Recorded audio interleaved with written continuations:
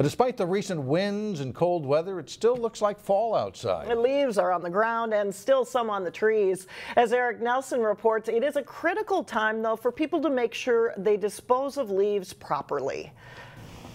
As soon as we get those freezing temperatures, it becomes this nasty little matrix of leaves and mud and ice, and it can be problematic going forward for the city crews. Late October feels more like late November in the northwest suburbs, but don't hunker down just yet. The message from local cities is to get your leaves and debris picked up or mulched as soon as possible. A great resource for lawn nutrition is the leaves, and they can be mulched and left on the ground.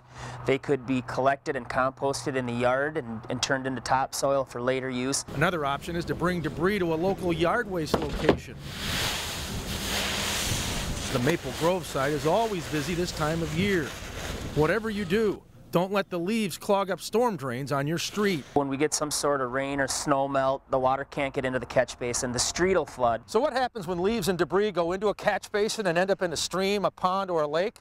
Well, it causes algae, which is not a good thing. Green is good for lawns, but not for ponds. When drains gum up, it can have a domino effect. You think about all of the damage that it causes to all of the lakes and the streams and eventually all the way down. It's not good. Patty Neville is a volunteer for the city of Plymouth.